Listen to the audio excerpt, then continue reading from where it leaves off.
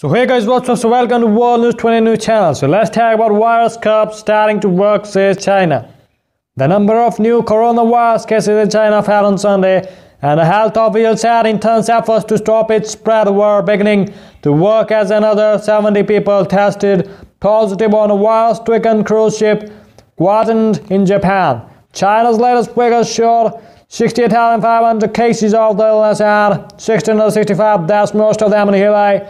The National Health Commission reported 2,009 new cases on Sunday, down from 2,641 the previous day, and 142 new deaths, just one lower than the 143 on the previous day. All but 4 of the new deaths were in Hubei. The province and its capital, Wuhan, have been virtually sealed off and locked down since January 23, with schools, offices and factories shut and most travel suspended. The virus is believed to have an incubation period of 14 days, which will appear on the gale. It has been spreading since the lockdown was imposed.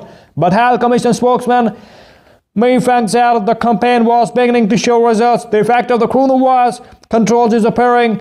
I told reporters increased media support and preventive measures in Hubei had it off more critical cases, and the proportion of the critical cases among confirmed cases had fallen to 21.6% on Saturday from 32.4% on January 27, Mei said.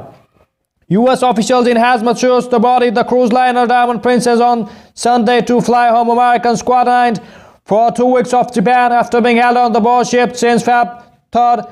American passengers were told to get ready for the Sunday evening charter flights home from the cruise liner, which accounts for around half of all confirmed coronavirus cases outside China. Canadian, Thailand, South Korean and Hong Kong passengers were expected to follow after their governments also announced plans to repatriate passengers. 70 new cases were confirmed on board the ship, bringing the total on the ship to the 355. Meanwhile, Taiwan reported its first fatality on Sunday. The first fatality in Europe was reported on Saturday, an 80-year-old Chinese man who died at a Paris hospital. So if you like the channel, so kindly subscribe to it.